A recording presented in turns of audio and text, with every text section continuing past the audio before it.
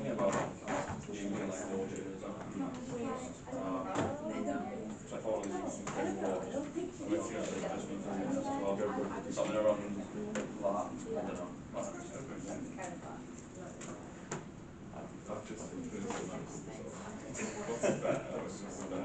You did that last time. You didn't know. Sorry, we have to move rooms because it's really small. I set all this up like 2 months ago in the summer.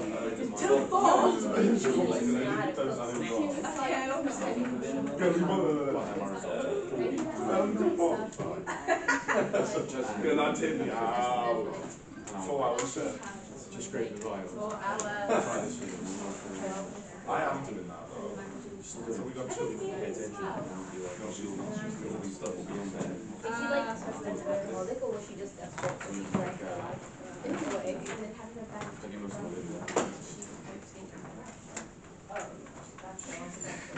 Really? It's not even fucking week one. Yeah, you told me to get it 3 months ago. I didn't expect you to do it. My friends Who read it? I read one. Read all of it. Ha.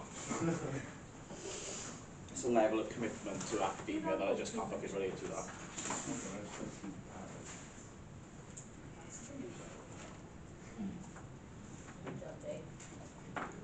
I always love to start on a good note. There's like 4 people now here. It fills me with confidence for this year. Do you want the lights on? Oh, you alright? You alright? Alright. So, standard rules apply. 50 minutes, take a break for 10 minutes, 50 minutes. Sound good? At this point, I only know with any certainty that 3 people have unlocked the course. How do I know this? Huh? No. Well, one, I can see it, but that would involve me looking. Pardon? Email me with what? Pictures of what? Your favourite game. Of what? Yeah. I've got people looking at me like, what the fuck is he talking about? So, given that you are now all third-year students and graduating in less than a year, you have 22 weeks left in university technically. For the cameras, for the recording, stop fucking around and do everything now. Because you ain't got time. You genuinely ain't got time anymore. Okay? First thing you have to do after the session today is read the module handbook, because then you will know what topics you are covering. Until you know what topics you are covering, you won't know how to do the assessment, which is due in 7 weeks. Which now counts for a lot, right? Because it's third year now and everything counts for loads and everyone's under a lot of pressure. And in this year you're going to age greatly and you're going to get peptic ulcers and it's going to be a whole bunch of fun, and I'm not here to help you, I'm just here to tell you.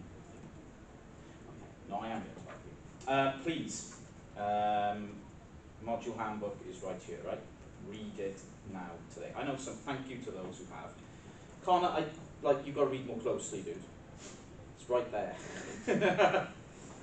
But you at least have read it through to the end. I just wanted to very quickly go over some of the stuff on Canvas for you. As if you've done a module with me previously, you will know that I've tried to give as much reading as possible outside of the library, because the library's not great for reading materials. So pretty much everything that you would need to do well on this module, as you can see, that reading folder is frighteningly large. You won't need to read all of it, but use what you need to. There is no need for you to essentially use the library. If there's anything you want me to get, that you want me to put in that folder, if you see something and you think that might be useful, can you please get hold of a copy of it? Email me, I will get it for you and put it in there for everyone else as well. Is there anything else which is really handy? All of these things here, I suggest you all sign up for this newsletter, which comes out once weekly from The Guardian. It's really handy.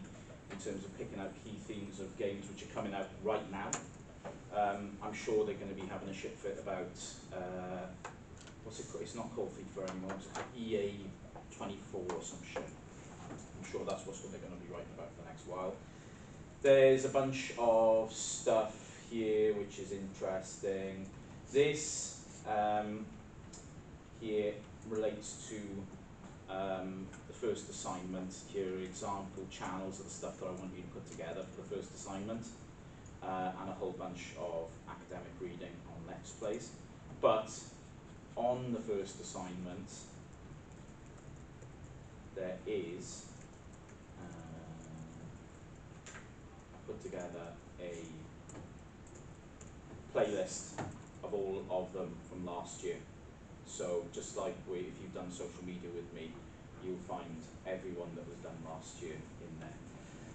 Last year was the first year of this module, and it went really, really well in terms of achievements. There were 14 students enrolled, 12 of them got first. That's good. That's pretty good. But it's not like I'm handing them out like confetti, I'll be honest with that. Some of them was just like, whoa, I couldn't do this as well. Honest to God, there's about 4 videos there. I was like, I could never do that as well as that. So I was really, really impressed with them. I gave somebody an 80 for one of the videos, which I don't give 80s. I think 80s are obscene. I think this should come with a health warning. That's just somebody getting very overexcited usually. But I was like, whoa, that's really good. So, as you'll see if you've had a look at Canvas on the weeks to weeks, the module handbook is huge in itself in terms of the reading lists I've given in there. But the key reading for week to week is only like 2. And they're usually from those books, which Jay, do you want to hold them up for me? Those are the 2 key books. They're both in the reading folder if you prefer to read electronically. Jay's obviously taken them out of the library. Week on week, you'll see a lot of this as well. Please don't get too intimidated that you have to read everything that I put on the week to week. That's not what it's there for. All right? I've put things which I've seen, which I think would be useful, which you might want to dip into for references and so on. You can just click here and it will take you to those pages. But some of them are like, which one is this? Okay, things about who gamers are. There's a lot here, for example. There's one further down on gender and gaming, I think, which is just absolutely insane in terms of the number. But then that's a very popular area. And as you can see, the references are bang up to date from this year. So if you want to further your reading in that way, then that's how to do it. Do you have any questions so far? No? Excellent. Well, let's begin.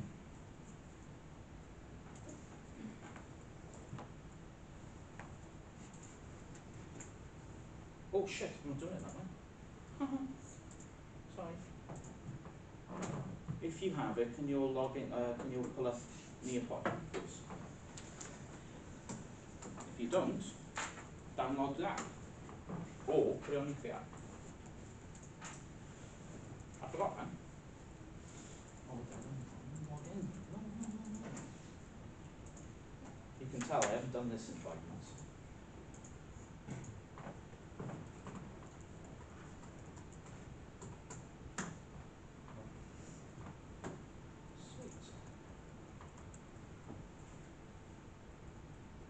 And there's the code. Make that mistake.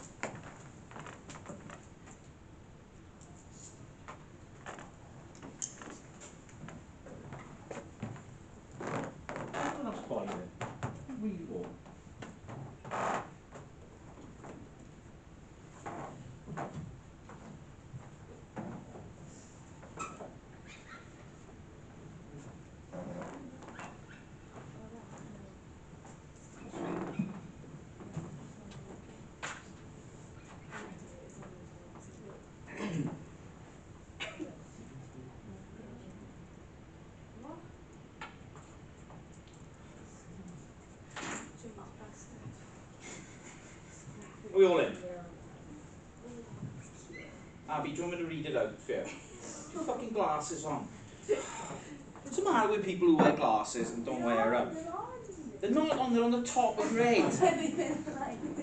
That's not how you wear, they're meant to go over your eyes. When you do stress, it's my laptop's not working. That's all. Your laptop's not working. Yes. Got a, you know the button that says on? Press it. Fucking hell. It is the first day. This is the first thing, right? Yeah. Oh man. Is it frightening? No? You all alright? You all stressed out? A little bit. A little bit? A Why? little bit. What's the matter?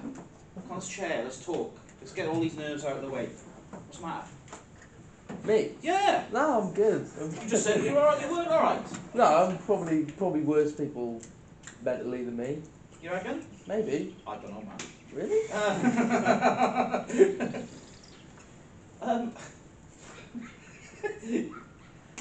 Is that... Alright, okay. You all know how the third year is going to work, right? Do you know you've got no seminars? Yeah, that's exciting. Don't have to waste time with that shit no more. Is anyone got any real concerns about the third year of study before we begin? Before I even start doing anything? No? Okay, now listen to this. All of you have got this far because you have done well enough to progress this far. You are all going to be fine. Third year will go swimmingly. It will be busy, and you will find it pressured, and you will at times feel under a great amount of stress. What do you do when you feel under a great amount of stress? Do not say hit the fucking vodka. That's how I deal with stress. This is not how normal people should. What do you do?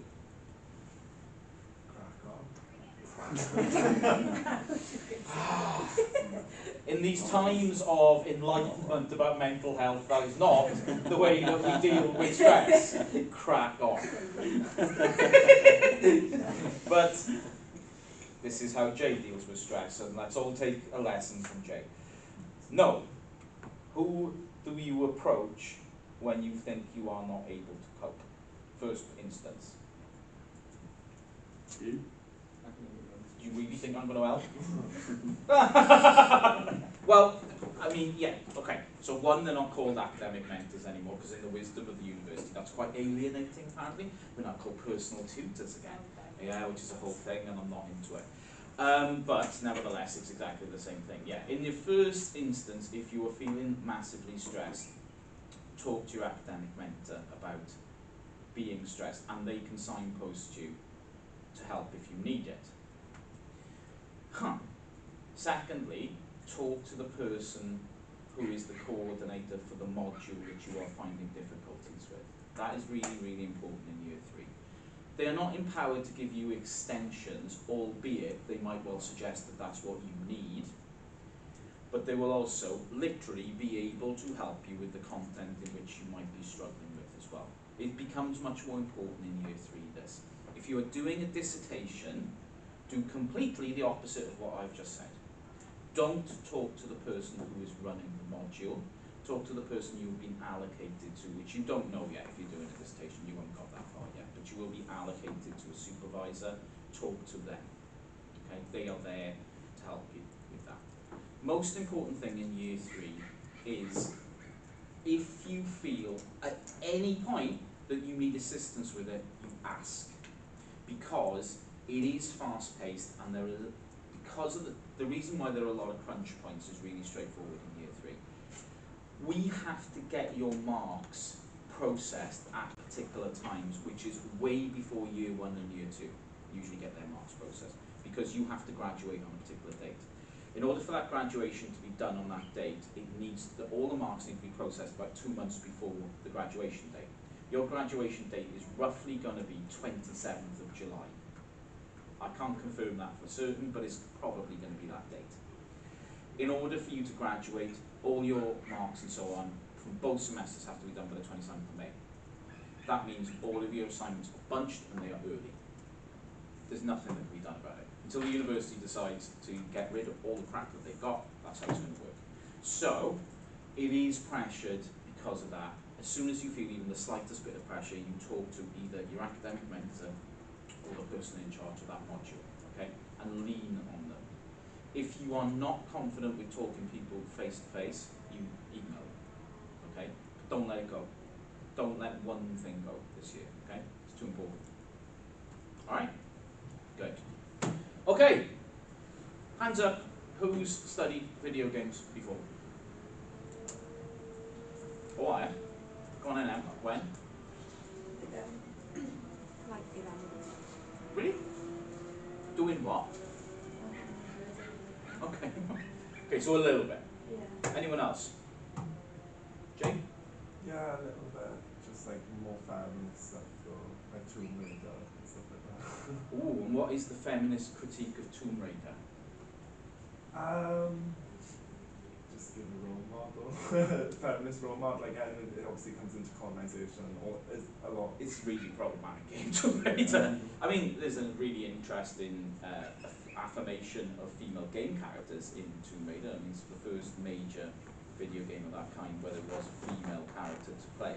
Then you look at the construction and representation of women in that character and you think, oh, that's a bit problematic. How Lara Croft can stand upright is a bit of a mystery to me, because honest to God, that woman would have, if she was real, would have the worst back pain ever. But in the same time, what does Lara Croft do in those games?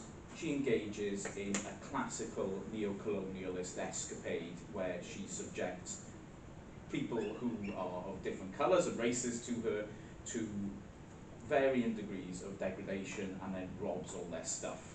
It's a problematic video game in itself, yeah. But, so they're good and bad. Most video games are like that. Most media texts are like that. What we are going to do today is trace the history of, maybe pick out where Lara Croft actually sits in this history of video games. Can anyone tell me when the first video game was invented? 50s? Can you be more specific? It's that tennis game. Yeah. I can't remember what it was called. Pong? I think there was one before it, wasn't There was loads before.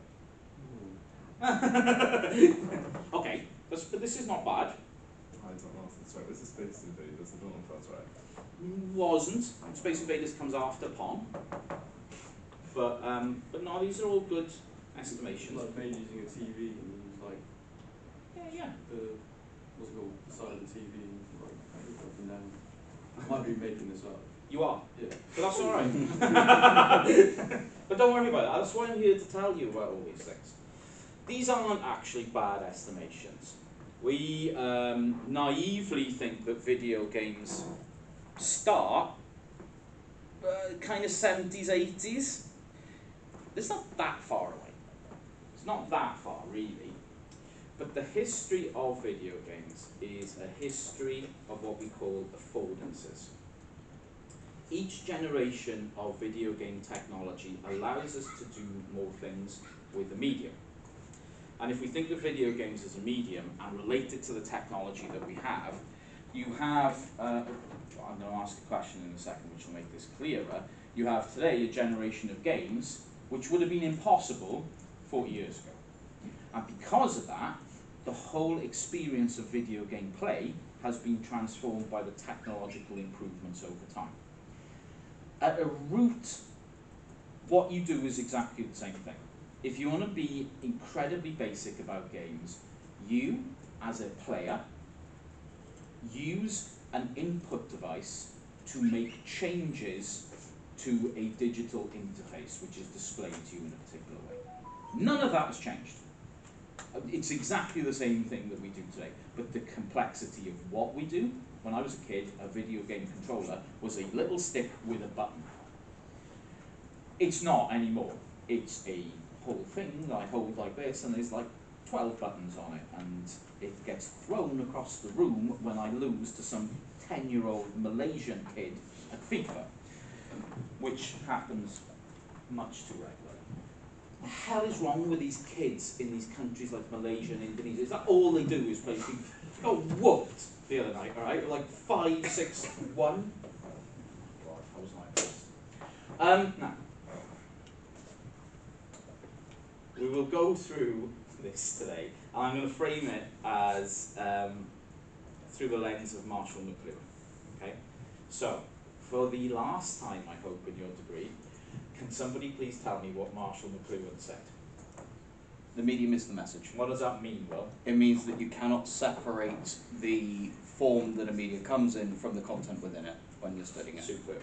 So, in the context of video games, what that means is you cannot separate the content, the game itself, from the technology on which it runs. The technology on which it runs dictates the complexity and the level of experience that you will get from playing that game. That is not to say that games in the past weren't immersive or you didn't feel a sense of presence in them. You did. It was very strange that you did. I used to invent stories about things, for example, when I used to play Mega Drive as a kid, and I will get into that in a bit, but it's not. It reveals a lot about my psychopathologies, some of the stories that I did used to tell about these things. That is absolutely spot on.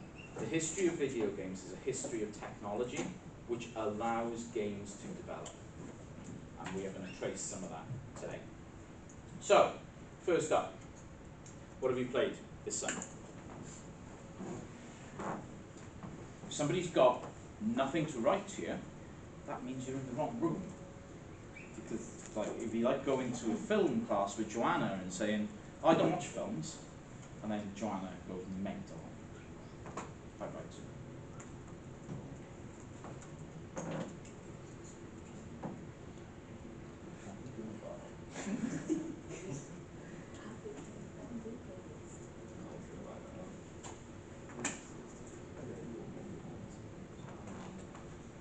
Last of Us 1 or 2? I haven't even played 2. I only just got a PS5. I don't want to spoil it, so I'm waiting for the remaster and then I'll play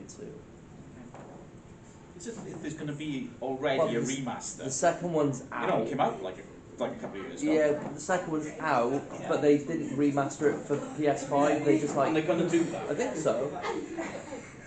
So I'm willing to wait. I'm willing to wait. I don't know the story. I mean, or I will anything. get into this in I love at some point in the that. module as well about this is really bad. Connor, you finally got to the party. You know, so it's only been out 7 years, but yeah, you finally got there, yeah? It's too good, isn't it? So. It is too good. Okay, what we got here?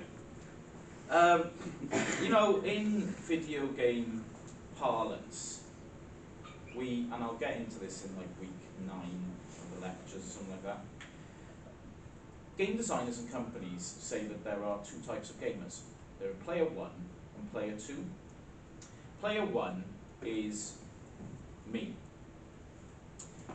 And you, Adam. And Will. And you.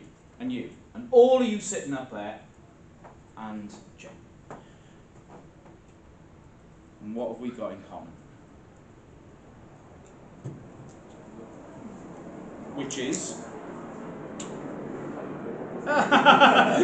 You are right. Well, what gender are we?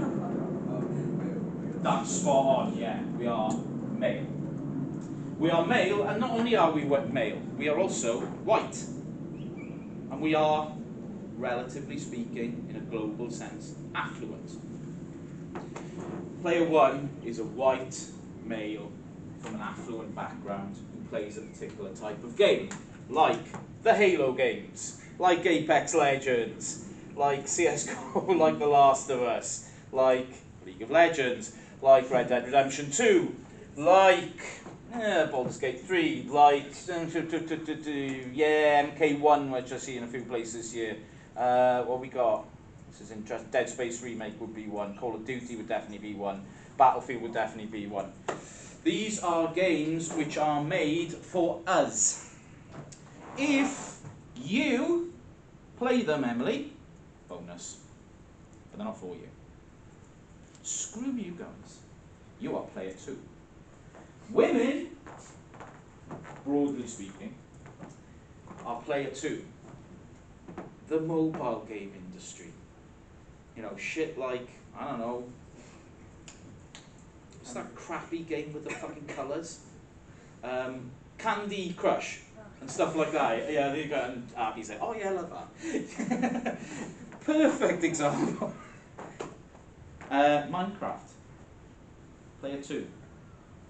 A hugely successful game, to be fair, but not meant specifically for the market which AAA games are for. AAA games, those games which cost hundreds of millions of dollars to develop. Does anyone know what the development cost of Red Dead Redemption 2 was?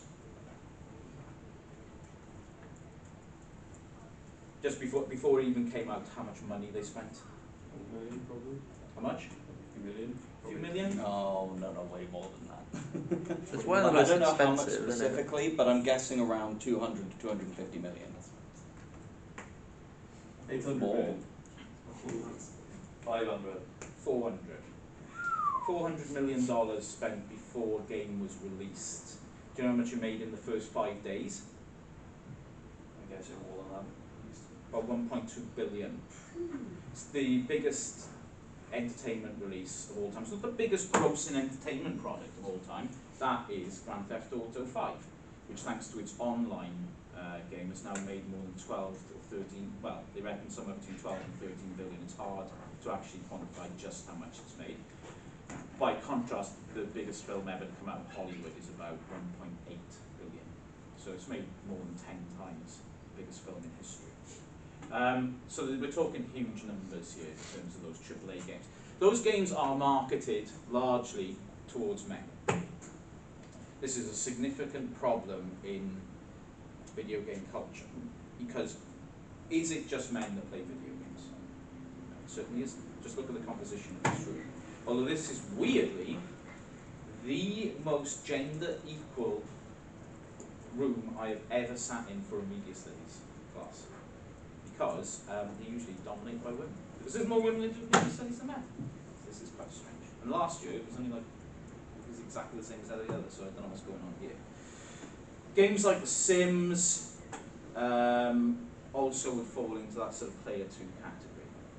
And very often they can be defined by the kind of objectives that you are asked to do. So, Lucy, I don't know if you thought you were going to be quiet all the way through this. Lucy over here is not doing this module. She's just a sadist, or masochist, depending on your perspective, who wants to come in and watch these lectures.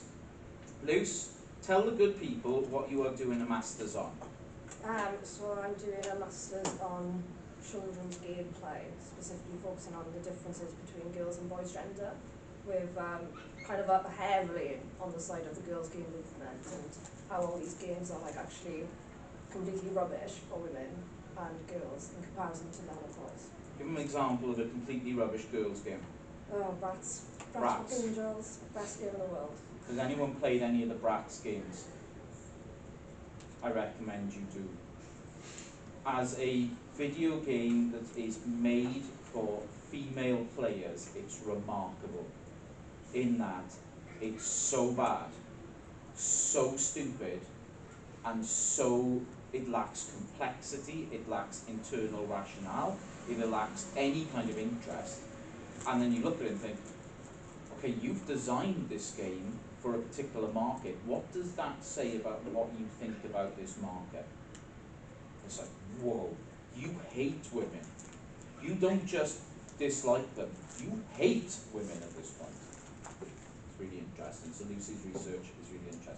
As a side note, if any of you want tips on how to get a first class degree in media studies, ask Lucy, because she knows, because she's done it.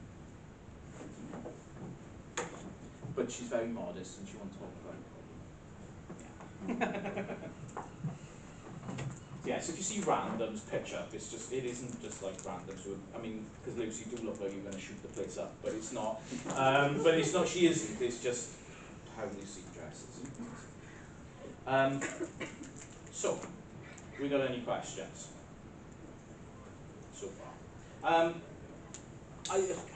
There's a couple of interesting trends here that we need to pick up on, right? MK1. You don't know what we're referring to here, Mortal Kombat 1, right? Does anyone know why it's called Mortal Kombat 1? This is the 12th game in the series, but why is it called 1? They did a story reboot. Yeah. The story reboot right from the beginning, right? You know, from the very first instance of the game. Does anyone know when Mortal Kombat came out? first game?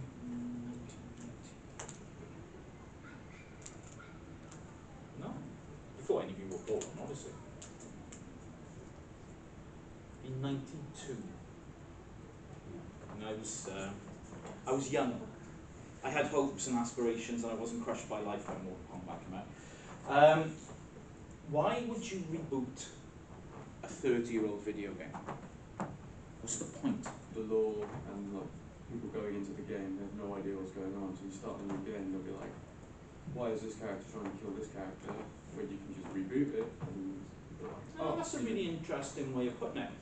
everyone knows who Sub-Zero, well, you know kind of who Scorpion and Sub-Zero are, but you don't really know why they're fighting each other. So if You don't know why they hate each other. Yeah, it's like watching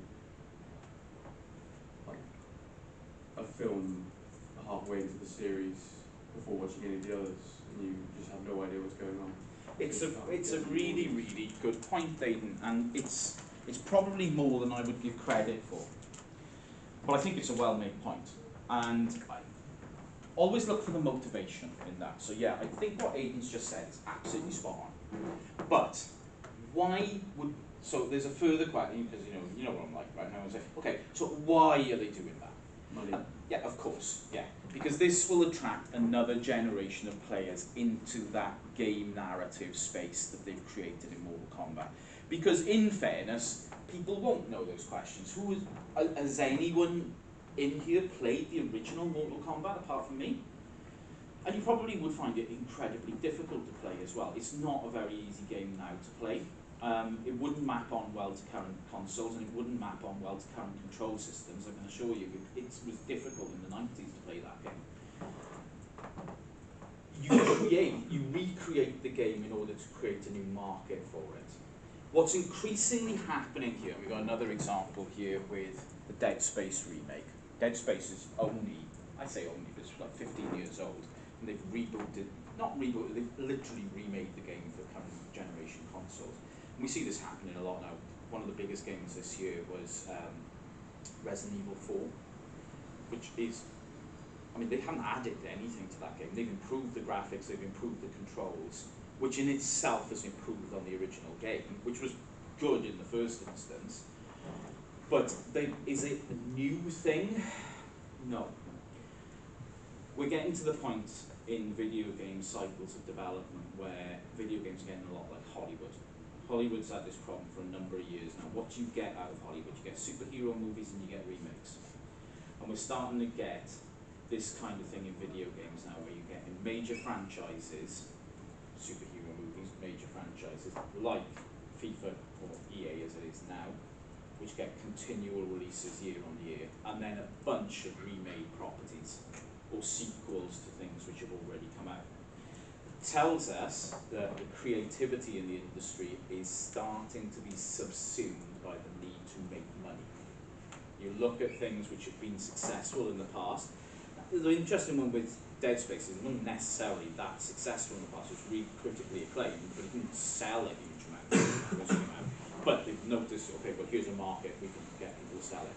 This also relates to the profile of who actually plays games now.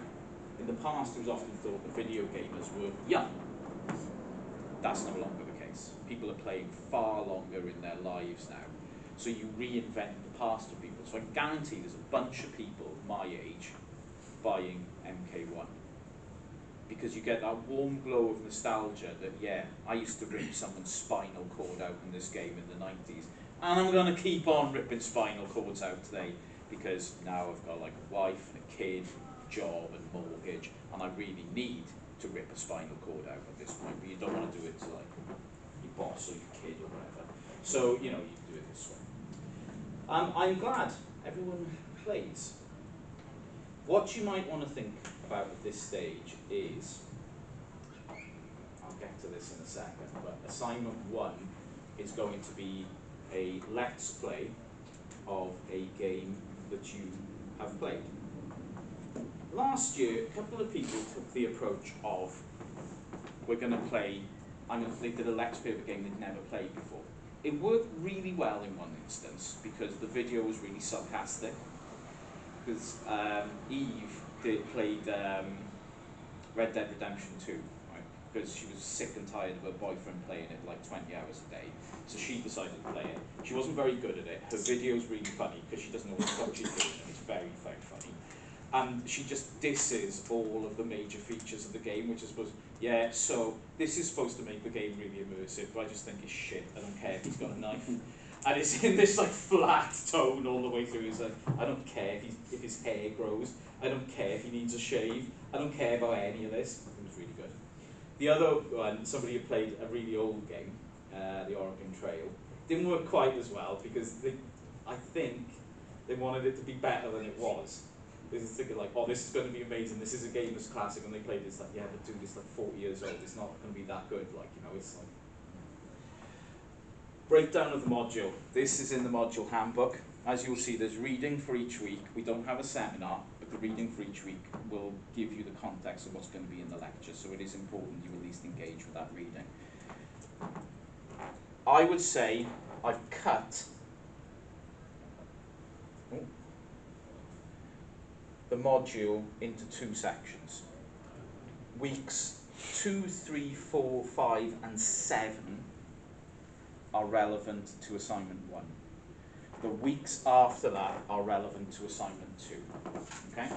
I've tried to do that as best as possible.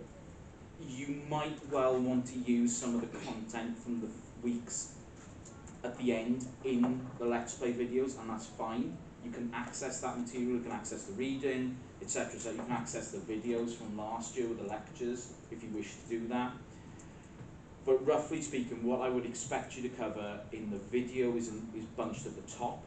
That's why I actually, if I was doing this logically, I wouldn't do it in this order. I would bring some of these earlier. I'd actually certainly bring 8 and 9 earlier in the course, but I think it works better for the assignments this way. Sadly, I mean, there's loads of stuff here that I can't cover in this module, unfortunately. Video game studies is a very large field. We've only got 10 weeks. In particular, week 11, which is the one which people are least likely to come to, is probably very important for what you're going to do in assignment 2 as well. So do keep that in mind. If you're not going to be around for that, make sure you can cover it at least.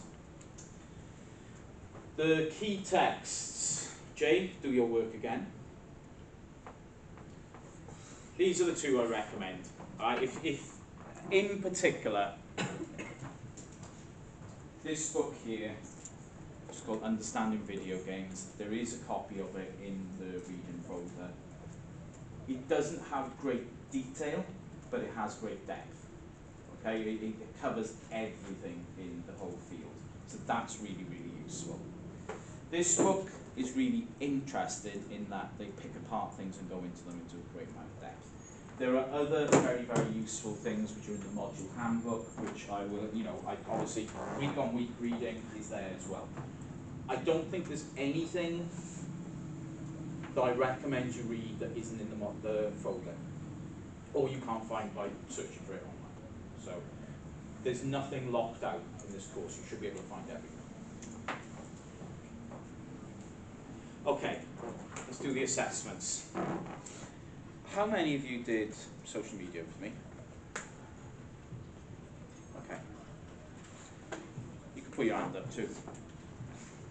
Did anyone watch the Minecraft video, the social media one? Yeah? She done it.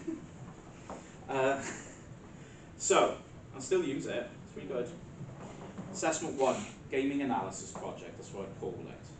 In essence, we can break this down. You're doing a Let's Play video of a game that you like to play. So in the language that I have to put in the handbook and in the module descriptor, critical analysis of a chosen video game and critical reflection of your own play of that game. This has to be you playing it. But, cheat number 1. I know of at least one person last year who didn't play that game. Or they did play it and couldn't get recording off their PS4 to work properly. So they used a lot of content that they found on YouTube and repurposed it. One thing I don't want you to get hung up on here is the technical aspect of actually recording the game itself. It's not, doesn't have to be a super professional job of the recording of the game. And if you have a lot of points to make about a game that you have, but you think, right, I'm struggling to put the content together here, look for some content online so you can help you build those points. It's not, there's no way that I could know it was you or not anyway. Okay? So, but I would much prefer it to be you, but if worst came to worst, I would much rather you submit something which makes all your points, and I don't know it was you playing the game, but I would vastly prefer if it was you. You have to make a video for this. This is a visual medium. There is no such thing as a journalistic piece which illustrates video games. It's not how it works. So it has to be a recorded thing. Is there anyone in this room who doesn't own a console or a PC? How are you going to do this? I don't know. I thought you were going to give me the solution for that. I am. I will lend you either a Switch or you can use the room in James Callahan and use the PS5s or Xboxes or whatever you need to use. Okay, thank you. So if you are struggling for equipment, I've got you covered, but you need to let me know that. Okay? But there's a load of games available. It's up to you what you want to do.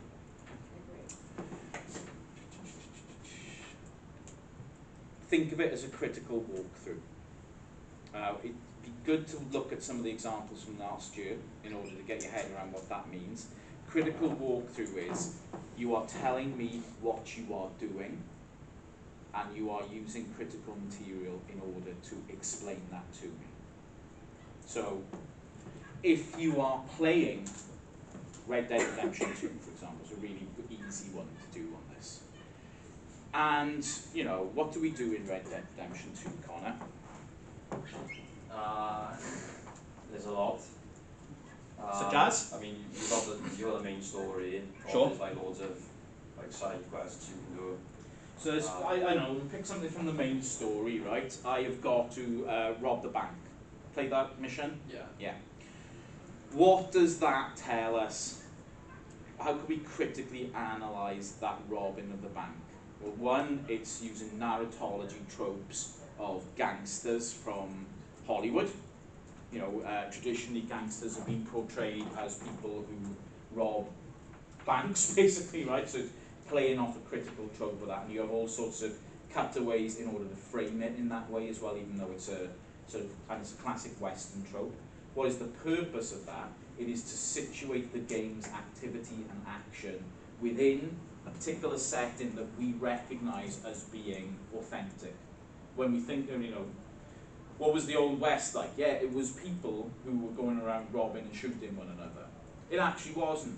The Old West wasn't like that at all. It was mostly people dying of dysentery. But we don't want to put that in a video game, although interestingly the Oregon Trail puts that in a video game. But instead we want to say, right, this is much more glamorous than that. It's all robbers and stuff like that, getting money and stuff. It's not people struggling with typhoid epidemics. Because that was much more like what the Old West was like. So, do you see how I've just done a critical thing of that? You do get tuberculosis in the game. You do get tuberculosis in the game, that is true, yeah. Which is pretty sanitised. Yeah, you cough yourself to death. You do cough yourself to death, but he doesn't cough much during it. He would be hocking up blood all over the place and making other people ill as well through that time, So it is, but it's a nice touch, definitely. Gives a nice touch to the idea of death in video games as well, which is kind of interesting because, spoiler alert if you haven't played Red Dead Redemption 2, but the main guy dies.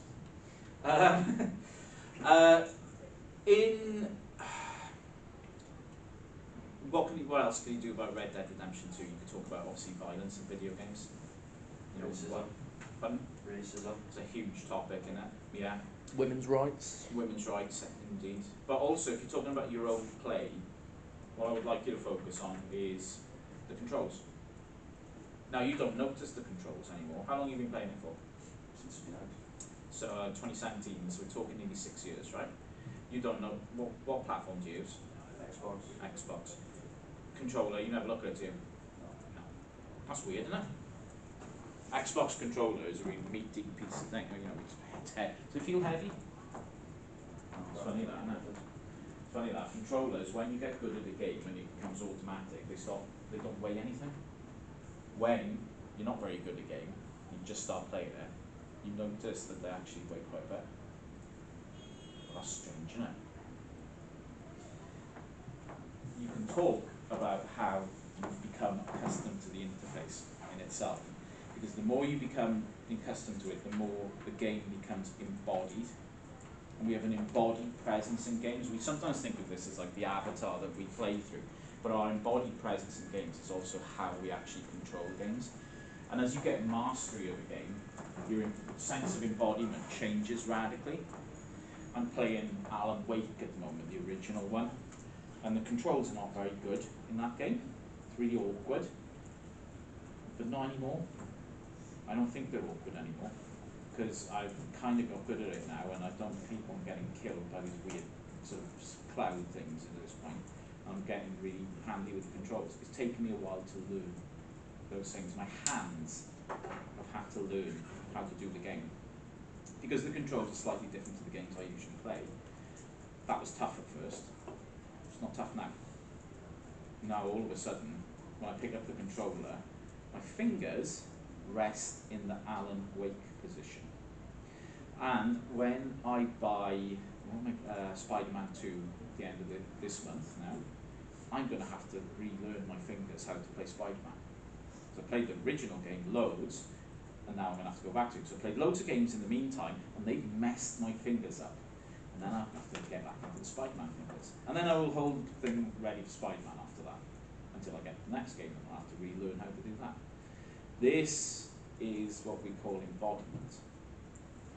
That is something that people touched on last year, how their sense of control of the avatar becomes seamless, and how they have a genuine sense of being, Nathan Drake or whatever, because you feel it in that way.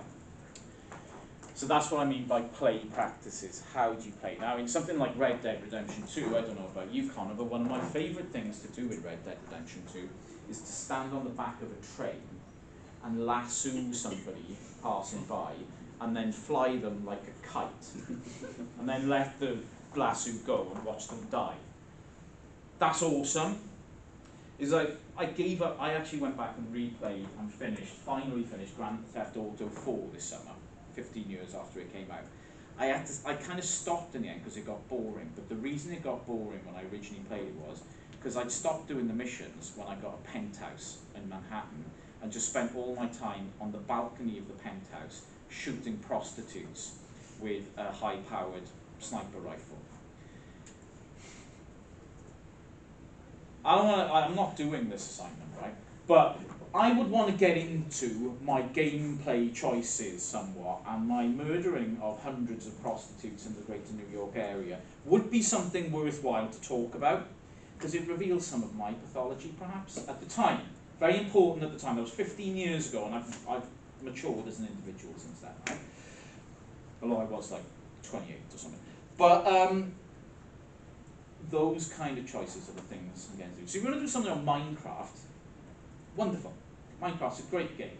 Tell me why you do the things that you do in Minecraft. That's an important part of this. And there will be material for you to pull those choices apart.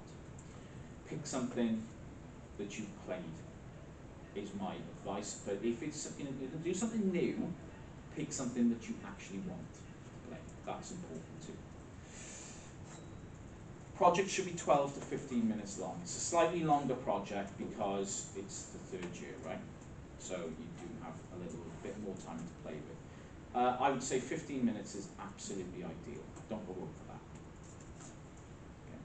So I did have one really long video last year as well, knocking on 30 minutes, something like that, which is a bit ostentatious. I didn't mark anyone down and nobody said anything. So it's not, 15 minutes is the guideline. If it goes over, I'm not that concerned, to be honest. Is it supposed to be like a straight up, like let's play, like you follow it, or do you edit it? So it's You can edit it as much as you want. Within that, that's a really good point, Aidan, but within that context, it doesn't have to be a single shot of a game. If you want to jump around things, if you want to construct it, like I'm going to say 4 things in this video, and I'm going to give myself about 3 to 4 minutes each to say those. If you just do 4 different sections of the same game and stitch them, that's fine. As far as I'm concerned, that worked really well for people last year doing it like that. A couple of people did singular ones. Somebody did it with a Call of Duty game last year. They just did a single shot through. It worked great, yeah, but I think it's easier to cover as many things as you want in that. That's a very good point as well. How many sort of critical discussions would I expect you to have in this? 3 to 4. I think that's ideal in this. You know, can you pick out 3 to 4 different critical sort of junctures to talk about? Assignment 2 is a 2,500 word critical essay. So, it is an essay, but, and obviously it is critical because, you know, this is a university degree you're doing, but it is a review. It is a review of a game of your choice. The only stipulation I make is you can't do the same game as you did for the video. You have to do a separate game. You can do a series if you wish, but I think it's easier to talk about one game rather than do a series of games. Did you do like Halo 2 for, I think Let's Play, No, and then Halo no, 3 I'm going to be solid on that one as well. It has to be a different series of games for the video and the thing. It's a fair point, but I think in order to meet the criteria for a third year module, you'd have to do something different. It doesn't have to be a different genre. You know, you know, you could do Halo, you could do another FPS if you wanted to. It's a reflective exercise, but it is to be written in a formal academic style. Basically, I'm trying to pick at the moment which ones to put up. Okay, which ones would be useful. There were some really, really good ones done last year. So, again, it can be done really well. If you like, the classic example of this would be Grand Theft Auto 5.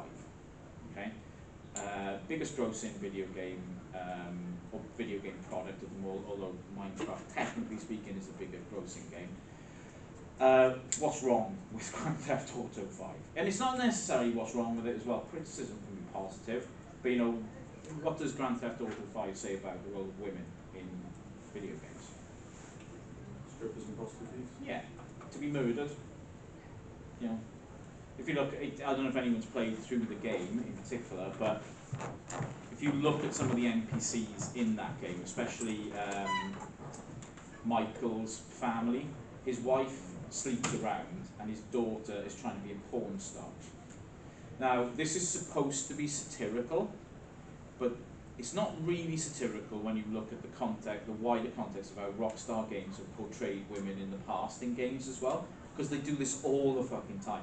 It's like, it would be satirical if this was a new point, but they've always portrayed women like this. And a company in which all the executives are men, all the design leads are men, and most of the people working for the company as men, sees women as sexual objects to be used. That's a point of criticism about Grand Theft Auto 5. It's interesting in Grand Theft Auto 6, they're going to try and change this, or they think they are, at least, by giving us a playable female character. That only works if the playable female character is female. And what I mean by that is, if you look at something like Far Cry 6, which came out last year, you have a female protagonist in Far Cry 6, the first Far Cry game that had a female protagonist. What's the point? That female character did exactly the same things as the male characters before. Discernibly, there was no point of it being a female character at all. She was just a man doing female things. The weird thing about Lara Croft is the only instances in which she is female, as in a female thing, is that she's sexualized as a female. The character actually does nothing really female, because really it's just a facsimile of the main character from Prince of Persia. You know, and they made it in 3D instead of 2D. But aside from that, and they sexualize the character as a female. That's it. It's like people who say, "Oh yeah, Street Fighter 2's got a female character," and it's hardly acting like a woman. You know, flying up in the air and doing magic and shit and crushing people. You know, this is not really, you know, what we think of as women in society. It's not representation of women. So, I will put up some examples of this. I'll put up like 3. Somebody last year in the social media module gave me negative feedback, bastards, but negative feedback for a very specific reason, that I didn't give them marks for assignments that people had done when I was giving past assignments. My response to that would be, screw you, because I'm giving you lots of assignments to look at, so just be thankful anyway. But the more important point is, I can't give you the marks. There are two reasons for this. One, they are embargoed for 3 years by the university anyway, so 3 years from now I could be able to give you the marks, but who cares in 3 years' time anyway. Two, it is a GDPR issue. You will be able to identify that student potentially if you have that kind of information. It is too much information to give about a single person. So I'll give you a broad range of where that essay lies. If you watch one of the essays in one of the videos, because they're named under the person's name, that makes this issue even worse. I can give you a range of what they were, but you can go away safe in the knowledge that for those videos in the playlist for this first assignment, all but 2 of them got a first. So if you keep that in mind, you think, right, okay, that's pretty good. I'm going to stop here and 5 minutes, and then I will take you through the history of video games.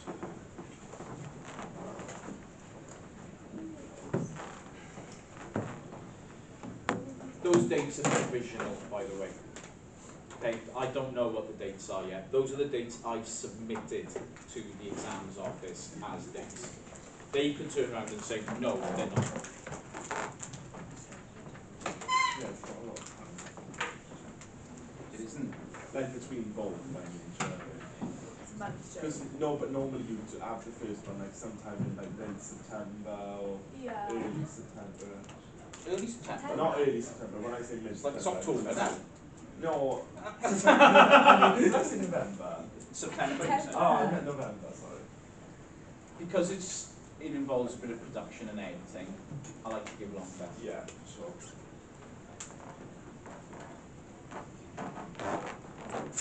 For the second one, when you do the second one, obviously, could it be about a character in particular? Do you want to give me more? As in, who were you talking about?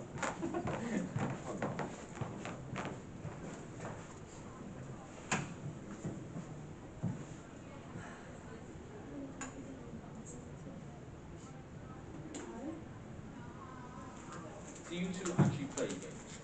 I used to love it. I haven't played since, but I don't for example this summer.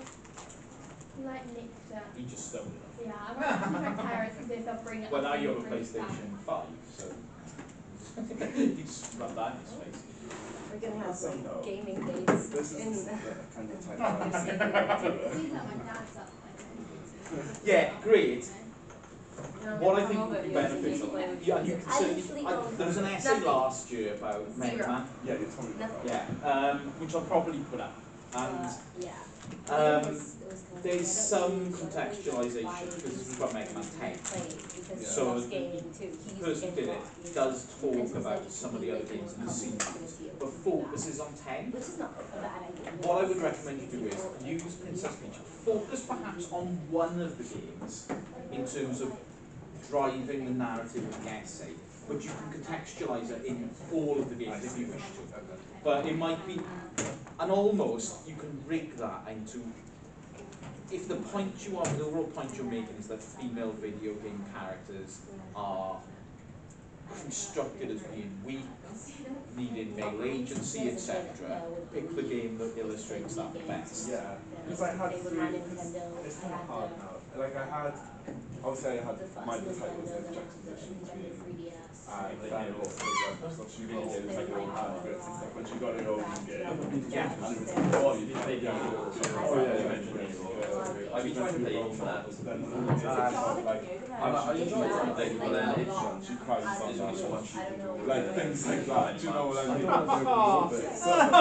I mean? Lucy, you need to cover this. This fucking gear How Princess Peach defeats people with her emotions. She cries on Oh them. yeah, is that really? That's just wrong in all sorts. So the second one was good because after just playing Super Mario Odyssey, Yeah. and like, she has Oh, her own I have I played know, the yeah, she has her own Yeah.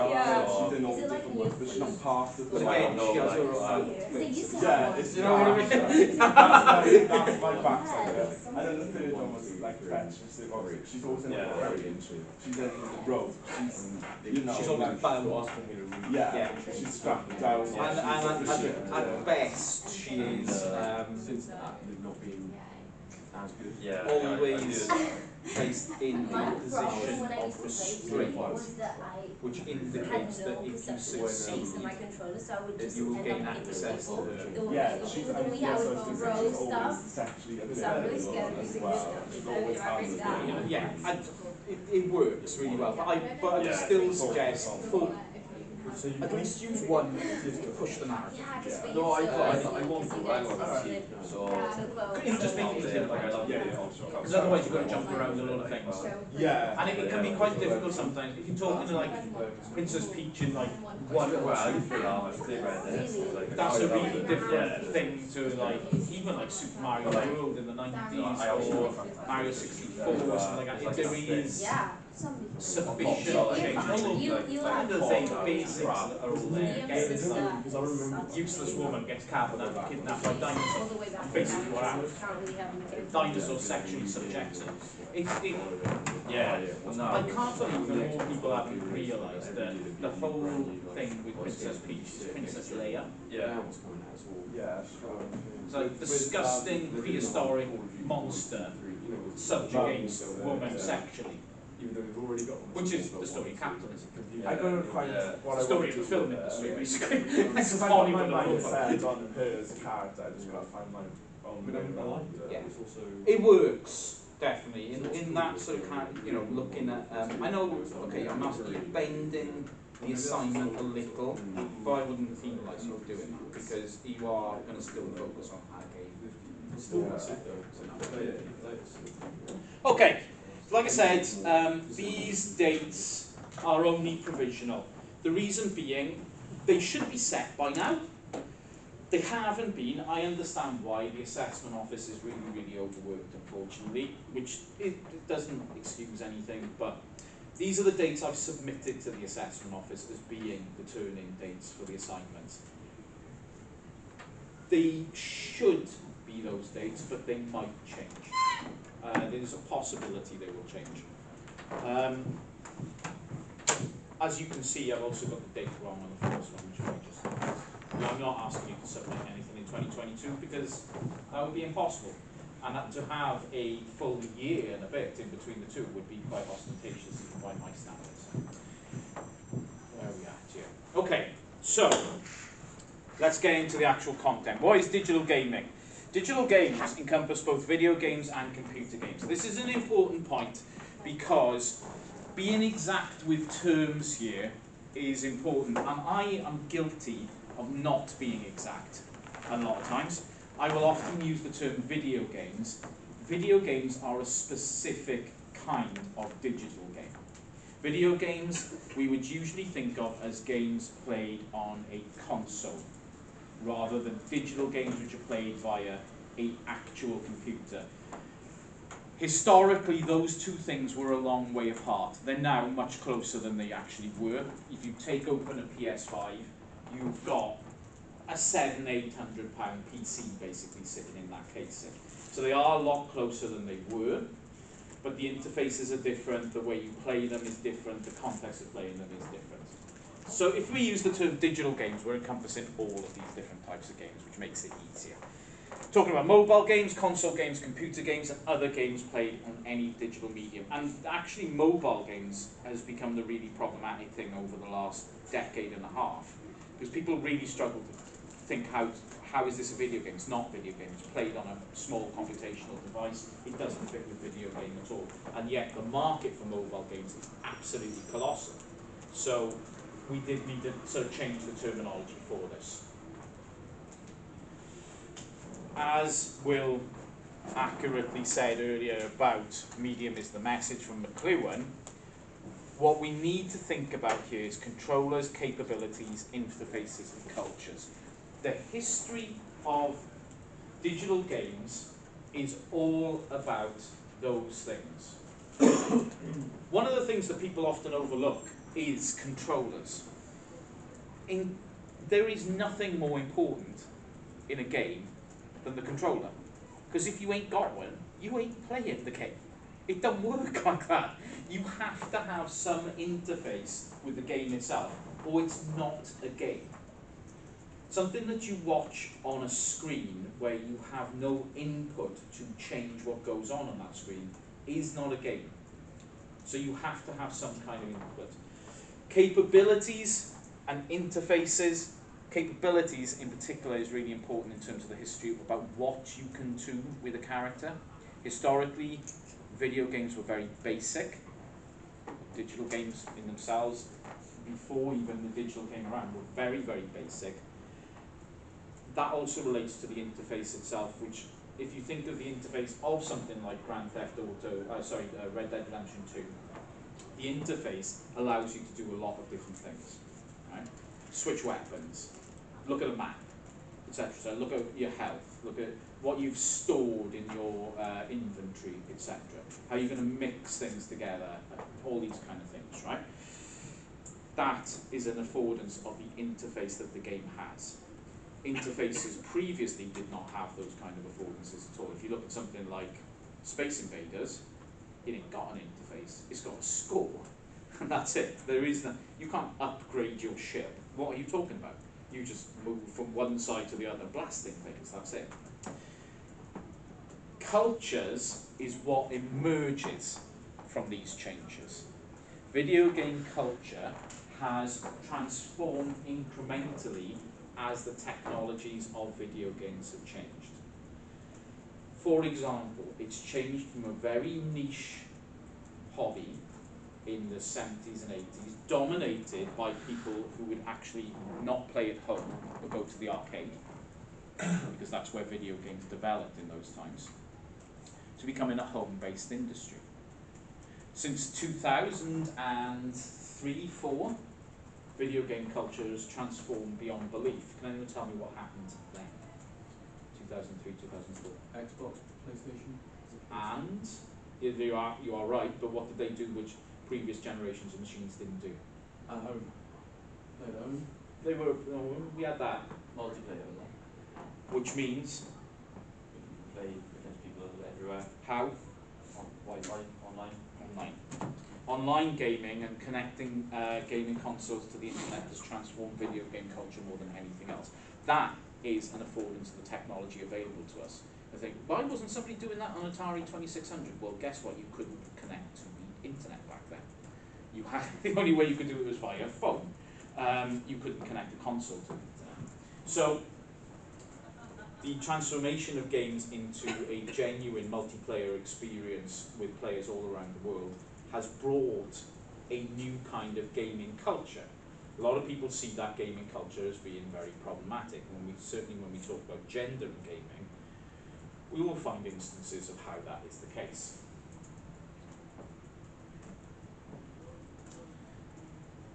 Let's have a little bit of history from you guys. What were the first things you played and on what?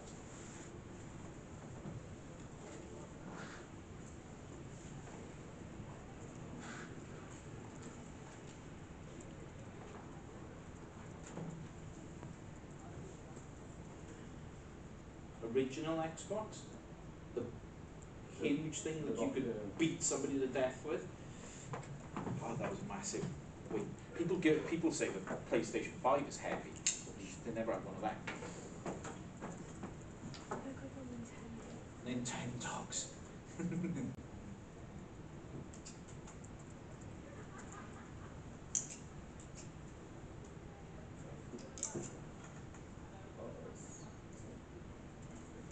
Simpsons Hit and Run. What a game. What a game. Crash Bandicoot 1 as well, what a game. Oh, my Switch. Literally the first game I ever played.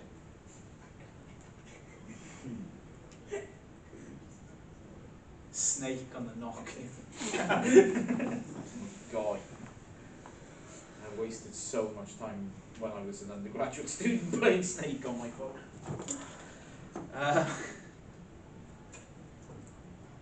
Super Mario Nintendo. Are we more specific on that? They've had them since like 1983. I mean, I don't know how to be specific. I just remember I used to play that on my Nintendo. How old were you? I'm gonna say 10, 10? 9, 10. Is that Okay, so possible? Yeah, we could be talking Wii or GameCube, I suppose. Yeah. Or DS. Yeah. Do you have a handheld one or? I had the Yeah, the first so one, Nintendo the 2DS, DS. and then I had the 3DS, and then Minecraft on the iPad. Do you come from like a deprived area or something with Minecraft on the fucking iPad? I used to play Minecraft on my iPad too. Dear me. The Sims on people. Check Gemma. Gemma's going to be one of these PC is gone people now. Games Channel on Sky. I remember that. They had that stupid darts game. That was really bad. That also, I probably could have got a much better undergraduate degree if I hadn't played that stupid game. I was on it. Okay, so you all come from a particular generation here, which I would expect, right? You're all roughly the same age as one another, so generation is some, like, few people fall outside that because I think the original Xbox came out before you were born, Aidan. Certainly the PS1 came out before you were born, a long time before. But roughly speaking, yeah, everyone falls into this. Your experience of video games is not just conditioned by the first things that you play, because obviously you will have played new things and will approach things differently as you go through things. But a lot of the history of video games won't actually be that meaningful to you people in this room, because you have all experienced video games in quite a sophisticated manner. It didn't used to be this way. It did not, it wasn't anything like this way when I was a kid. So, the games that we start playing have a distinct effect on where we go. And it's really interesting here. Nobody, I mean, I'm going to roughly position this, but everybody in this room, their first game could have been Grand Theft Auto San Andreas. Why not? Why not something like that? And in fact, everyone's first game could have been Manhunt. Does anyone know the game Manhunt? No? Anyone? Anyone ever played Manhunt? You played it. What do you have to do, Ab? Like, it's like you split up into two teams. Like in person now, yeah? No. Oh, I was going to say.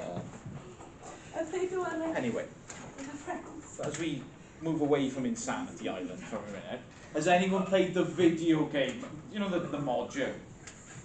The video game Manhunt. Has anyone ever played it? Okay, it's great. Alright, one of my favourite games of all time. You play a serial killer, okay, and you have to basically go around and bludgeon people to death in interesting ways to commit your crimes. What's even better was that they had a Wii version, so you had to use the Wii controllers literally to bludgeon people to death with. Natural control system for murder. Great. I had a lot of fun. But none of you played that first. What I'm interested in is why. Why not play an ultra-violent, sort of realistic video game as your first experience of gaming? Nick? Is it because of the age restrictions? Does anyone give a shit about age restrictions? Parents.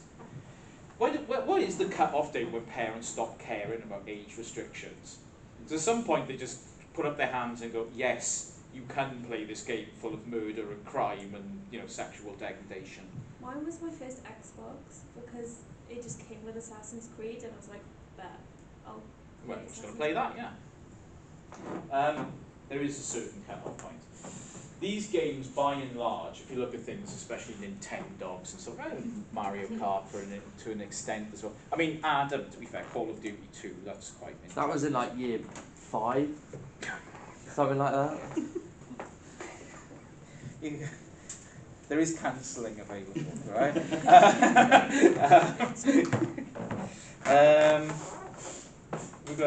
here which is really problematic. Assassin's Creed, I suppose you do say, Nick. Yeah. There are a genre of games marketed to children, right? There are children's games which are important here. That in itself is an affordance of what the game technology today allows. Historically, games, although they might have been played by kids, they weren't made for kids when they first started out. Children weren't seen as being a market, perhaps, for video games in the way that they are now. But there are distinct generic sort of codes which mark out children's games from this point. Okay. So, where do we start? 1948. The first discernible, what we might call at the time video game, was developed in 1948. A cathode ray tube amusement device patented for an electronic game. Does anyone know what a cathode ray tube is? I wouldn't expect anyone to do so, but if you're interested in retro games, you might need one. There's a lot of consoles up to around 2000 don't play very well on HDMI televisions. They play on what we call CRT screens, cathode ray tubes. Basically, a cathode ray tube is how a television used to work before digital televisions came in. You have vacuum tubes which fire electrons at a piece of glass. That's how the display worked on televisions up until around the 2000s. So, in 48, the first development of an electronic game which used television technology to power the game itself starts to come around. In 51, transistors start replacing vacuum tubes, and students started to develop games themselves. Checkers and tic-tac-toe, classic, old, historic, traditional games. You know what I mean by checkers? Yeah, and like you play it on a chessboard, but it's not got the rules of a chessboard and so on. And tic-tac-toe, noughts and crosses as we might call it. These become the first games that actually seem to work. The first game here, in 1948, they could never get it to work. 48 is the first attempted development of a game. 51 is when we start to see games come along. But the first discernible... The reason why I don't count tic-tac-toe and checkers as digital games themselves is because they're really not. You don't need anything digital to play those games. You play tic-tac-toe with a piece of paper and a pen. Checkers, you can get a board and some pieces and you play it, and it'd be infinitely better to do that than play on a historic sort of computer machine. The first discernible digital game which is different to other things that you could do emerges in 1961. It's called Space War, and I put a link to it on Canvas. You can play Space War in your browser. You will get bored of Space War within, if anyone lasts a minute, I would be amazed. It's dull, boring, empty, and completely revolutionary and transformed the world as we know it as well. But these days it doesn't really hold up very well. So the designer was a guy called Steve Russell. The game was designed not as a game itself. It was designed as a way to test out some new hardware that they had in Massachusetts Institute of Technology. So it wasn't set out, nobody set out to say, right, we are going to make an entirely new medium here. Instead, they wanted to design something that showed how quickly this new piece of hardware could manipulate graphics. Graphics at that time were in an extremely primitive phase, and computer interfaces were not graphical at that point either. Graphical interfaces for computers don't really become a thing until the 70s. But they had a machine which could power some rudimentary wireframe graphics, so they wanted to test it out. And they developed Space War. And that is about the best image of Space War that I could find. Because nothing happens. It's shit. It's a classic, but it's shit. Classic. The game actually became very widely distributed afterwards, once they found that it worked. There was a demand for this as a way of demonstrating what these machines could do. It's a bit like when the university says to me, Leighton, could you come in on an open day and do a VR demonstration? there's open days on a Saturday, and I don't work on Saturdays. And then nothing ever happens because nobody can do it. But my reticence to actually engage with the institution on weekends aside, it's the same kind of thing here. There are companies saying, oh, can we have a copy of Spacewar, please, because we want to show people and investors and students and what have you what these machines can do. Other games were developed by that lab, but there was no distribution network for them, so they never got distributed. So the MIT lab had a load of different games of this nature, but of course there was no way of distributing them because literally in 1961 the internet didn't exist.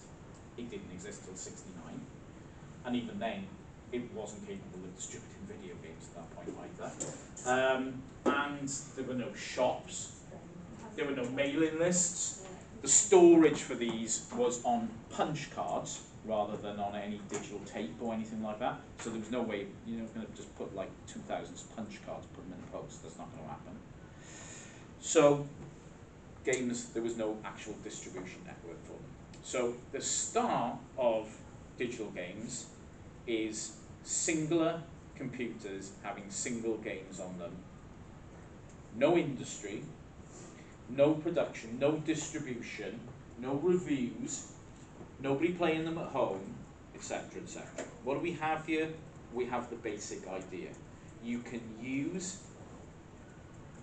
a computer or a form of computer to run a game on. This is the first testable proof that you can create something new and run it. Those computers had no digital parts either. It spins people out to think about this when you think about a computer. That was the size of a room and it all relied on electrical circuits and pipes. It's mad to think about. If you ever go to a museum and see a computer from the 50s, you're like, what? That doesn't look like, it looks like a radiator. Yeah, that's what computers look like that.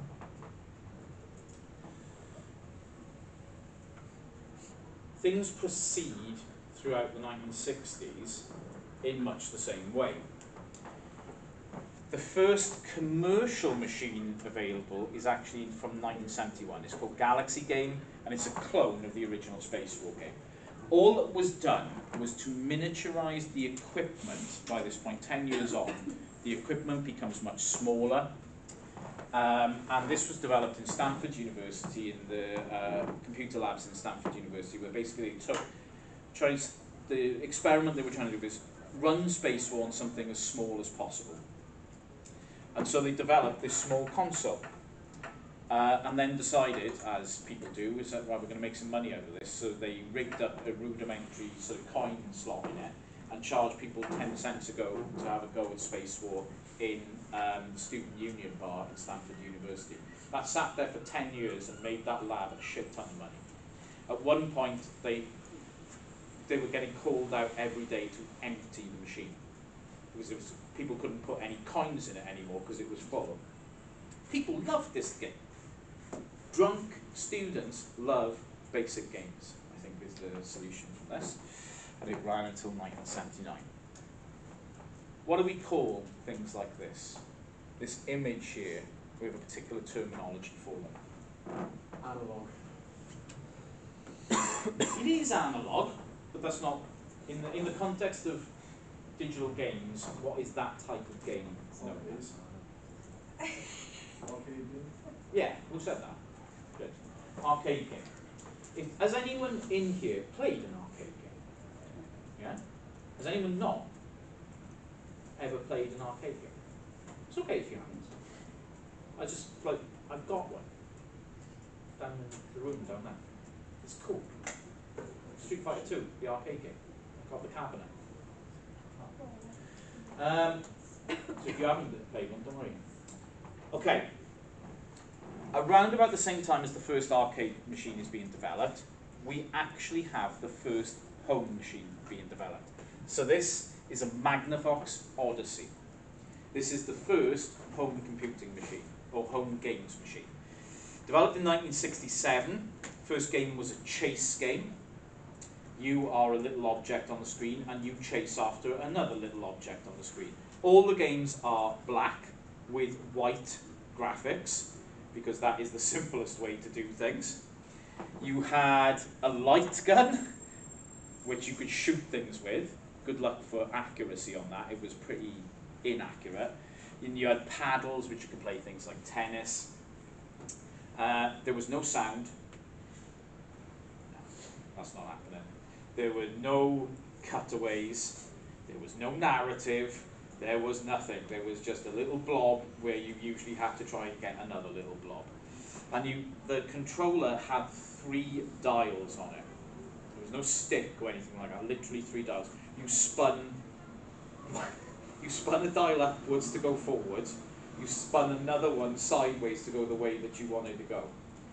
So they hadn't really thought about interfaces very well at this point either.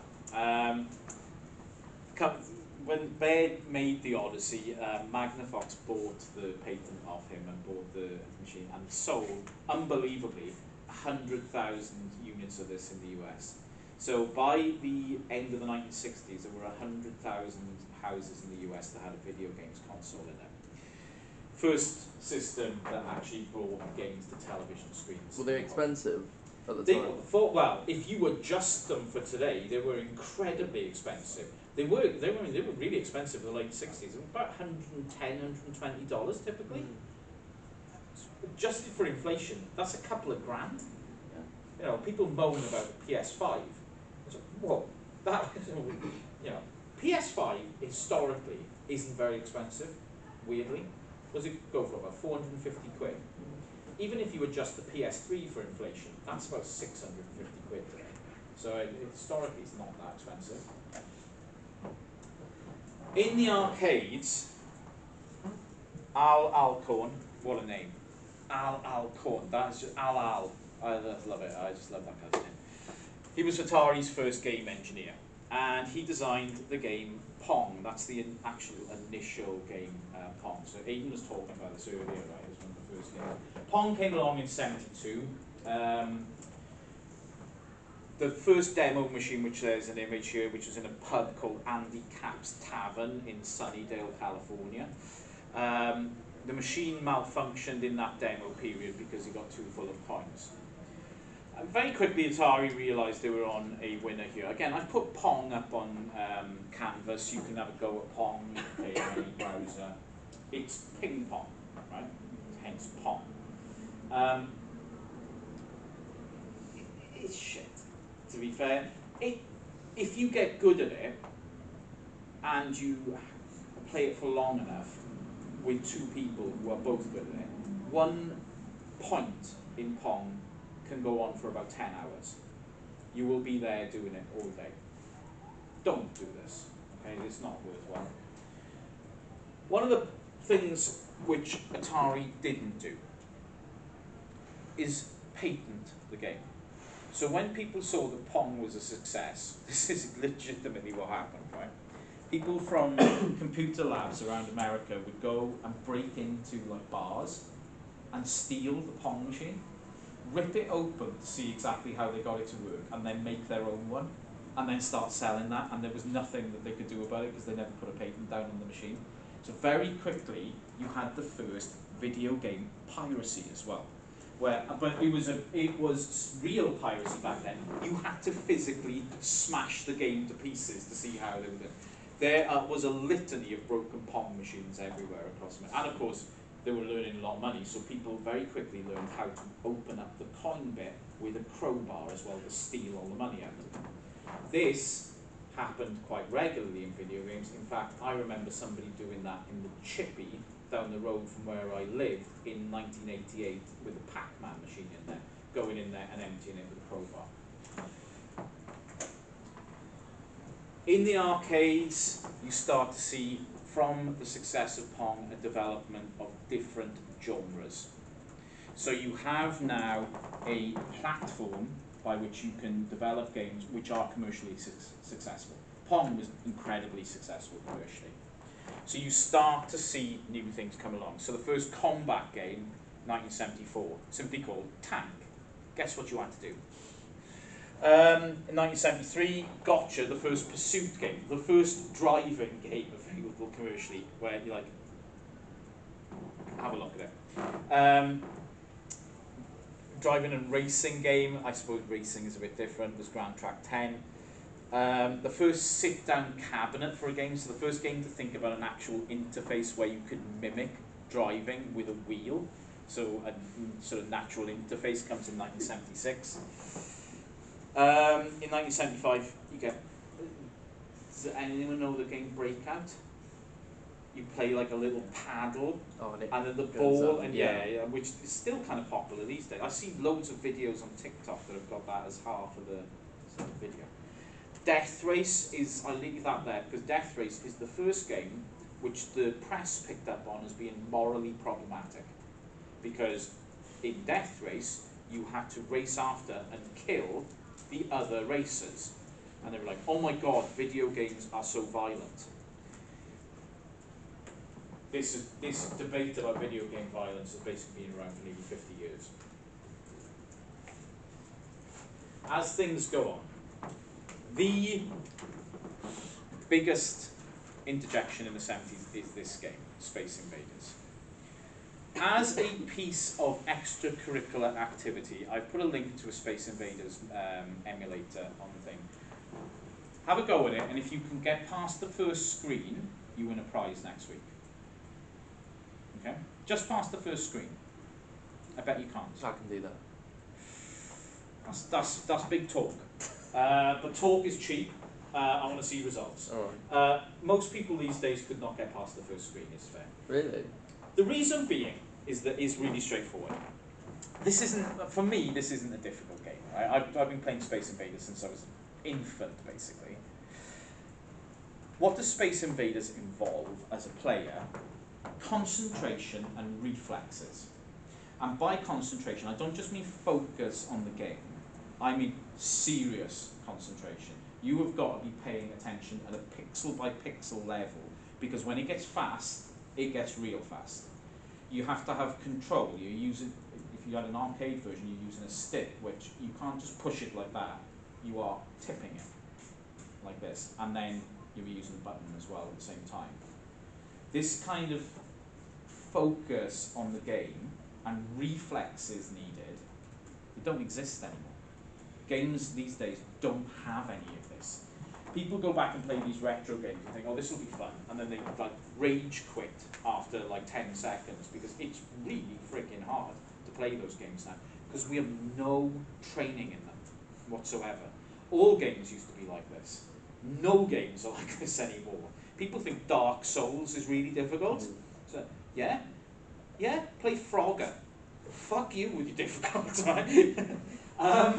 So, Space Invaders, the reason why I have it here, 1978 Space Invaders came out, and it genuinely became a cultural commodity, Space Invaders. It became the first game where you had spin-offs. The first game where you have a paratextual relationship with games, where products were produced to promote the game itself. People had Space Invaders t-shirts, people had Space Invaders lunchboxes, people had Space Invaders yo-yos, etc., etc. A genuine industry came up about it. So popular that in Japan they ran out of 100 yen coins. Literally, they had to make more because they were all stuck in these machines. So it created a currency crisis in Japan because there wasn't a certain amount of currency around that you could actually spend. In 1979, you get Starfire, a terrible game, but brought something really important: the ability to put your name next to a high score. Classically, I don't know if anyone's ever done this, do you know how many characters you can use to put next to your name? 3. 3. Do you know what the most popular 3-character name, apart from AAA, is? ASS. Yeah? That has always been the most popular, and indeed, that is the one I have down in the machine. What you see at this point as well is the development and the emergence of distinct companies who have a mark in the industry. Konami become very important in the late 70s. Namco become very important. And most of those other ones get swallowed up by other companies as time goes on. But what we are seeing here is development of games as an industry on basically the same kind of premise as the first games that were coming out. Sorry about that. It's okay. Couldn't be more important, this game. 1980, Namco developed Pac-Man. Who's played Pac-Man? Great. If you haven't played Pac-Man, go play Pac-Man. Very important. Original name of Pac-Man was Puck-Man. Can anyone tell me why they changed the name? Sounds like fuck, man. Yeah, what would you do? If, let's say you're in an arcade, right, and this game is next to you called Puck-Man. I would scratch out part of the P instantly. That would be the first thing I do before even putting money in. In fact, I would use the coin to play the game to scratch out that bit of the P and then go and play it. So yeah, when it came to the US market, they changed the name from Puck-Man to Pac-Man because they quickly realised this would be a marketing disaster. It became the best-selling arcade game in history and developed the first identifiable character. Before that, I mean, you could argue, I mean, was it a character in Space Invaders? Well, not really. It was just a spaceship. You didn't really have a characterization. Is Pac-Man a character? Well, no, he's a yellow blob. It's difficult to say that this is a character, but this was actually played on. Pac-Man, this lovable little thing who gobbled up little dots and then got a big glowing dot and chased after the ghosts. Does anyone know the name of the ghosts? Holy shit. You're doing a video game strip and you don't even know the name of the ghosts in Pac-Man? Come on, people. Inky, Blinky, Pinky, and Clyde. Don't ask me about the last one. I don't know why they called the last one Clyde, but Inky, Pinky, Blinky, and Clyde. Again, I've never worked out why that one was called Clyde. I don't know what was going on there. This idea of characterization becomes incredibly important, as we know. In 1981, again, problems with video game piracy. If anyone wants a context on this, and it's actually a program that you should all watch anyway, there's a documentary on Netflix called High Score. It's a 6-part documentary on the history of video games. It's very, very good, worth watching. In, I think it's episode 1, they actually talk to the guys who did this, who decided to break open Pac-Man and make their own version of it. And it ended up that Namco bought that version off them because they decided to make a female character by putting a bow on Pac-Man and calling it Miss Pac-Man. The only thing important, I think, about Miss Pac-Man as a character is the Ms part, that they didn't make it Mrs. Pac-Man. I thought that was quite enlightened for the early 80s, and, you know, nice. So, at this point, we still have arcade games as single-screen sort of entities. Very important company, who we all know and all love, then emerged in the early 80s in the arcade space. Nintendo as a company has been around for more than 100 years, but for most of its existence it was a trading card company. It's only in the early 80s that they start to emerge as a digital games company. Donkey Kong becomes extremely important because it introduces the idea of platforms, that we have vertical and horizontal movement in games throughout. And in 1982, Donkey Kong Jr., the sequel to Donkey Kong, Mario is not in the original Donkey Kong game, but he does appear in Donkey Kong Jr., where Donkey Kong Jr. throws barrels down at a rotund little Italian plumber who has to dodge them in order to find, once again, or for the first time I suppose, the most useless video game character of all time, Princess Peach. That woman cannot go more than 3 minutes without getting kidnapped. So, by monkeys or dinosaurs or some shit, she's always getting kidnapped. It does say a lot about how video game designers see women as useless, sort of terrible characters. As that's going on in the arcades, we see some parallels going on in the home. So, 1972, you get the first handheld game, a version of tic-tac-toe. Game cartridges start to emerge in 1976 as a way of actually distributing games. First joystick in 77, start to see vector graphics on screens. 1982, you start to see the emergence of the American industry, and Electronic Arts in particular is born. The most evil of all video game companies, Electronic Arts. Do they think we don't see that they release exactly the same game every year for 60, 70 bucks and they never make any changes to it? Do they think, and we still buy it? Commodore 64 becomes the first major in-house machine, although some people would say it's a ZX Spectrum. You actually see the first instances of having network video games in 1983. And you see the emergence of the consoles as well. So what I want to say there is that the home is behind the arcade. In 1983, you have the first video game crash. Atari in the early 80s became the biggest company in the world with regard to video games and the distribution of games in the home. In 1983, though you had too many companies and too many very bad games, it was primed that some people were going to go down. 1983, you also saw a film released, directed by Steven Spielberg, called E.T. We all seen E.T. Very sad. Terrible. I still don't like watching it. E.T. came out in the late summer of '83 in the United States. And Atari wanted to get an E.T. game out for Christmas to be the big seller. So think about this, we're talking like end of August and they wanted the game out really for the start of December, a bit earlier even, to get it for the Christmas market.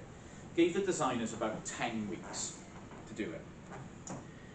In reality, they had about 4 weeks to do it, and they all got sorted. But they still had to do this. So the biggest video game of 1983 took 4 weeks to develop from beginning to end.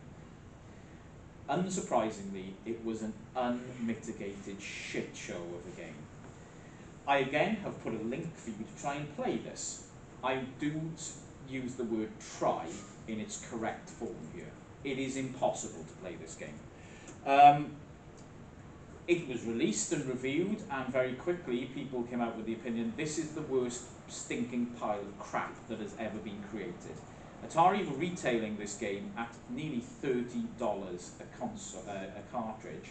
They had printed out tens of millions of cartridges to sell under the assumption that everyone would want to take the cute little alien home for Christmas. Nobody took the cute little alien home for Christmas. It bankrupted Atari completely. And all those games, they took the cartridges and buried them in the desert because there was no way to recycle them or anything like that. So literally, the liquidators of Atari dug a hole in the Mojave Desert and buried all the games in there. It is like the graveyard of Atari as a company.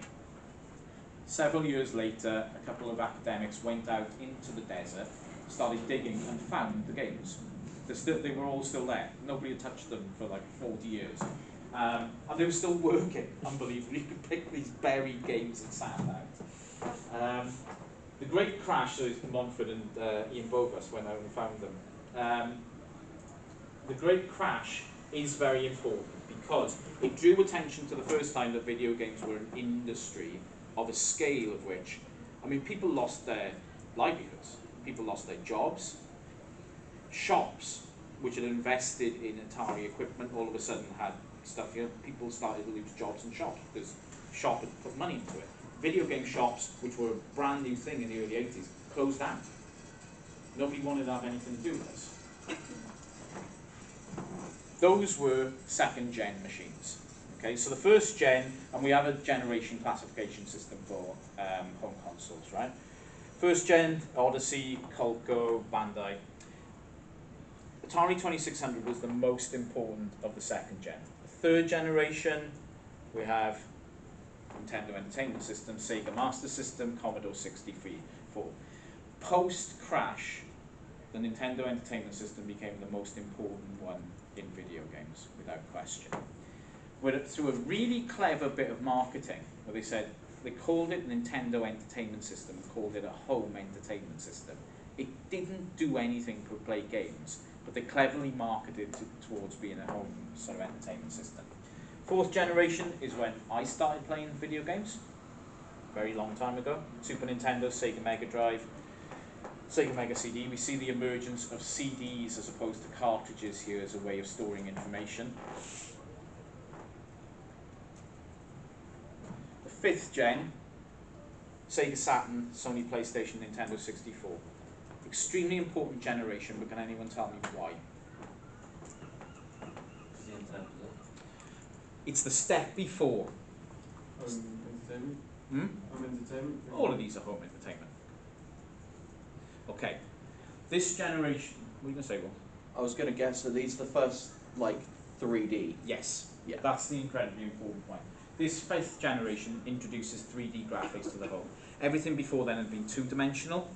3D graphics coming in here. This is the point at which the arcade stops being the place of development for video games, and the home does instead, because the home can do what the arcade used to do. 6th gen, we have the biggest selling console of all time, PlayStation 2, although the Switch has now overtaken it, but I think they're still different things. GameCube, Dreamcast, Xbox 360. A couple of important things happen here. That's the last Sega console. Sega had been incredibly important up to that point, but they disappear there because they've made so many shit decisions it was untrue. PlayStation 2, can anyone tell me why it's the biggest selling console in history? This the reason they had backwards compatibility. It did. It's a reason, but it's not the biggest reason. It's really, really simple, but it never happened before this. DVD? Yeah, it was a DVD player. It meant people could make a decision, and I made this decision myself back in the day. Everyone was switching from VHS videos to DVDs at that point. Now, do I want to buy a DVD player for like 100 quid? Or do I want to spend 200 quid on a PlayStation 2 that I can also use to watch this? No brainer. I will, do both. It became one of the biggest selling DVD players in the world as well. People would buy it just for that reason, and that reason alone. No console before that could play any other home media. Now, we don't even think about it. You buy a PS5, you've got a Blu-ray player as well. You just incorporate that into the system, right? So this generation had PlayStation 2, which is the biggest selling. 7th gen, which comes out, actually that generation is quite short-lived. 7th gen, Xbox 360, PS3, and very importantly, the Nintendo Wii. And I know at the beginning some people said, the Wii was the first console they played on. The Wii is incredibly important in that it changed the way that interfaces are thought of for video games in the home. Prior to this, you do have some peripherals where you could buy a, say, driving wheel for driving games or something like that, but the Wii actually built in that idea of haptic feedback into the controller in a way that had never been tried before. And also, the camera on top of the television became incredibly important there to map what you got on. So it brought some actual technological advances in. 8th gen, PlayStation 4, Xbox One, Wii U and Switch. This is a remarkable generation for two reasons, I'd say. The Switch and the PS4. It's expected the PS4's continue selling. It's really bottomed out now for sales, but it might well get to the PS2 at some point. And the Switch is the biggest selling piece of equipment of all time. So, what it tells us is that the market keeps on growing. There's nothing smaller here. We're now in the 9th gen, PS5, Xbox Series X. We probably want to add Switch 2 next year, I would suspect, which will fit into that 9th gen. What we have is a continual story of evolution. The beginning of digital games, basic sprites on a screen where you have control over something. At each iteration, you build added layers of complexity. What do we have here that goes on? What separates, the PlayStation 1 from the PlayStation 5? Well, processing, speed, memory. That's basically it. PlayStation 5 can do things that you would never believe back when the PlayStation 1 came out nearly 30 years ago. But it's a technological change. is the technology has improved, so it allows you to do more and more and more with the games itself. The storage mechanisms have changed.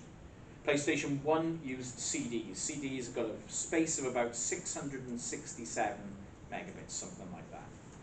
Blu-ray disc on this, or you know, and to be fair, 10th generation, we're going to be talking about no physical media whatsoever. Which means, in that 10th generation, there will be no game or shops like that ever again, because what are they going to sell? It's not going to, they're not going to exist at this point. So, each generation is an evolution on the last generation. There is nothing really revolutionary that happens here. Nothing that came out of the sky and was like, bang, this is going to change the world. You can trace the evolution of games back to that very first Space War. Everything really was there in Space War, it just needed the evolution of stuff to go forwards. I'm going to skip over a couple of these because you can have a look at them in your own time. But I just want to get to this point to finish. When you think about the history of video games, the easiest way to conceptualize it is evolution. And the evolution of technology, and this goes for any kind of medium, is that it's always built upon existing ideas. The people who design Microsoft's Xbox don't start with a fresh piece of paper. They look at the last generation and they ask themselves two questions. What works well and what didn't work very well? And the most important question is the second one, what didn't work very well? How can we improve that? And then you come up with the next iteration of machine. And then you come up with the next. And they're already designing the PlayStation 6. They're already designing whatever Microsoft might call that next one because they've got weird sort of naming criteria for it. The other thing that we take from evolution is the principle of the survival of the fittest. Technology succeeds when it fits the demands of the market out there. The reason why Sony win every generation, and they have done since they came into the market in 1994, is really, really simple. Sony's machines meet the needs of gamers better than any of the other machines. That's not to say Xboxes are bad, because they're not. They're really, really amazing. But the Sony machines fit the needs of a wider group of people much better than the Xbox machines do. And that's how they succeed and go forwards. Okay. Well, that was a really quick way of doing the history of video games. But there's loads more stuff on Canvas. I will see you guys. I'll get this room changed, okay, and I'll send out an email to let you know which room we're in. Hopefully, it'll be this one.